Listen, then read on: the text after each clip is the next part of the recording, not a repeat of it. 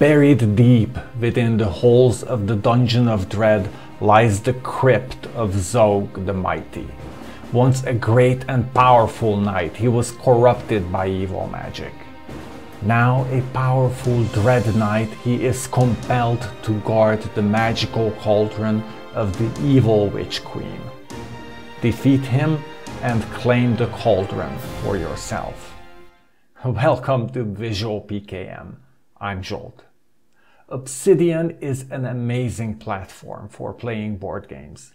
We're going to play Pencils and Powers solo RPG with Excalidraw, Dice Roller and Obsidian.md today.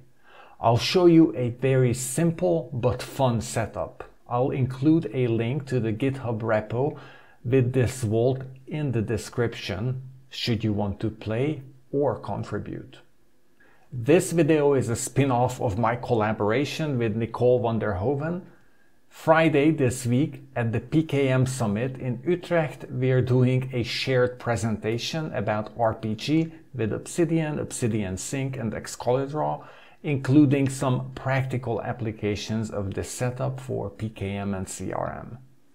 In this video, I'll show you how to configure Excalidraw templates and folders, how to add area references to images and display those in hover previews, how to recolor SVG icons, and a few other practical tips and tricks useful not just when playing board games. We'll start by creating an empty game board by clicking the Excalidraw ribbon button. Notice how I have 3 different templates in the Select Template list. However, only the Dread Knight is fully configured. This is the first of 11 different games in the Pencils and Powers series. Now, before we jump into the game, I want to show you how the templates are set up. Templates are simply Excalidraw files in a designated folder that Excalidraw duplicates when creating a new drawing. This is my templates folder with the 3 files. If I Control or Command click on any of these, I can open the template files in a new tab. When I create a new drawing from the template, everything in the template is copied to the new drawing and the empty game file is saved in the games folder. Let's quickly look at the template, file name and folder configurations in plugin settings. Under Basic, you can see the template folder is called Templates and the Excalidraw folder is called Games. Then further down under Saving, I configured the file name prefix to be Game followed by a space and the date format as year, month, day. To get us started, I'm going to open the dice tray from the Dice Roller plugin. Notice that I have already configured 3 different sets of dice. The 3d6u will roll 3 6-sided dice until 3 unique values are returned. I need this for my game setup. Then I have a single d6 that I will use during attacks and mystery encounters. Finally, my action dice set are 3 d6 dice. To initiate game setup, I'm going to roll my unique value dice set. I rolled a 2, a 5 and a 6. On the game sheet, the setup is in the top right corner. I need to assign the 3 numbers to gold, treasures and monsters. I don't think it makes a big difference which number I assign to treasures and monsters, but it does make a big difference that I get as much gold in the beginning as possible. I'll need the gold to level up my heroes. For this reason, I'm assigning 6 to gold, 5 to monsters and 2 to treasures. Now let's implement these settings. First of all, I'm going to update coins by typing 6. I have 6 gold coins. Next, I'm going to assign the monsters to their holes. The first monster on the list is assigned to room 5, the next to room 6, When you reach 6, you need to continue with rooms 1, 2, 3, and 4. Zog, the boss monster, is in room 4. Once the numbers are assigned, I'm going to distribute the monsters to each of their holes. Notice in the instructions for Zog, his door is magically shut when the heroes arrive at the Dungeons of Dread. To copy the closed door symbol, I will hold down the Alt or Option key and drag the symbol to make a copy, then use the rotate handle to rotate. As I rotate the door, I'm holding down the Shift key to ensure the door rotates with discrete angles. We are now going to distribute the treasure following the same logic as for the monsters. The first treasure goes to room 2, the next to room 3, and so on. Now that we are ready with the game setup, I just want to make one final quick detour before we begin our quest. When I first played the game, I was constantly flipping between the help PDF and the game sheet. To make this easier for myself, I added these question mark symbols. If I hover over the link indicator while pressing the Control or Command key, the relevant section from the help will pop up. Let's open the PNP rules from the rules folder by Control or Command clicking on the file. This is an Excalidraw drawing with the PDF pages embedded. I want you to notice these light gray rectangles. Let's flip back for a moment to the game board. If I Control or Command hover over this link, I can see the area of the relevant gray box in the pop-up preview. To implement this, simply select this rectangle and then here in the Obsidian Tools panel, click Copy Link to Element and select the area link. I now have the embed link on the clipboard. If you press Ctrl or Command K on any element in Excalidraw, you can add a link. I'm going to paste my area link here and delete the exclamation mark from the beginning, since I am now not embedding the image to a document, only adding it as an element link. If we Control or Command hover over the element now, the pop-up preview will show the area covered by the rectangle. Our game setup is ready. I'll start playing.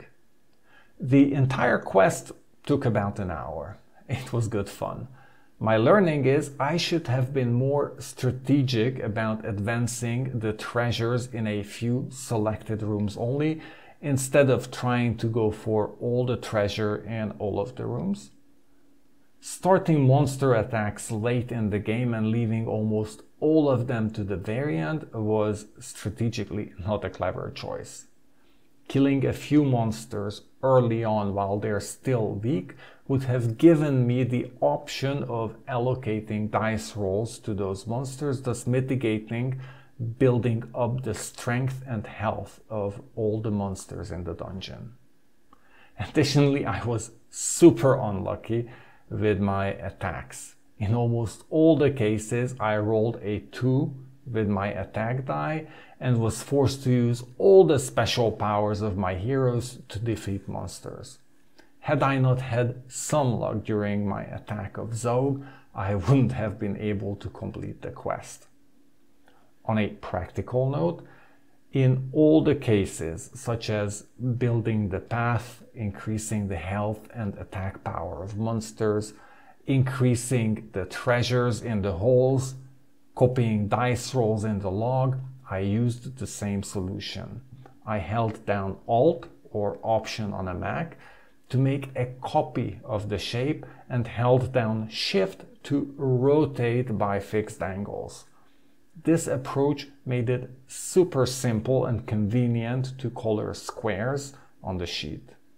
Additionally, having the help available by hovering the question marks is also extremely handy, as this way checking the rules during the game is very easy and intuitive.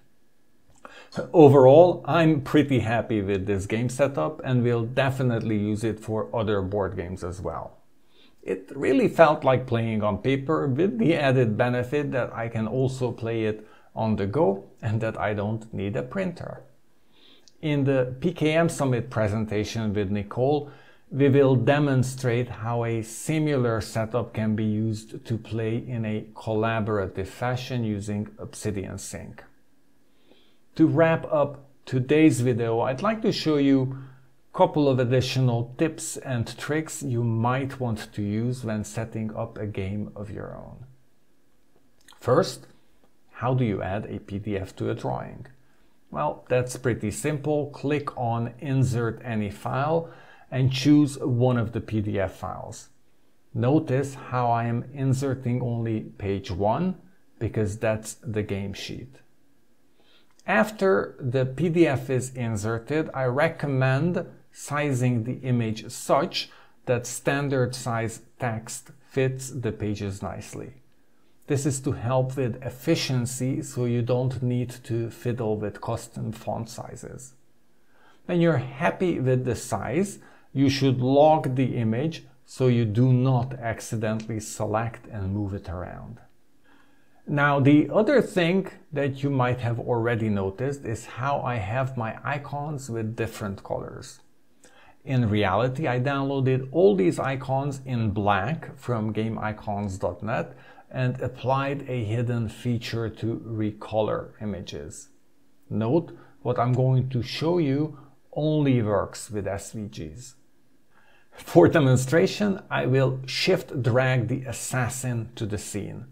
I now need to switch over to Markdown View to change the color of the assassin. But before doing so, I'm going to use this circle to select the new fill color I'd like to use. When I'm happy with the color, I copy the color number to the clipboard. Switching over to Markdown View, under the Embedded Files section, I need to open a curly bracket and write the following short JSON statement that defines the mapping between original colors and new colors. The original color in this case is black, expressed as 6 zeros.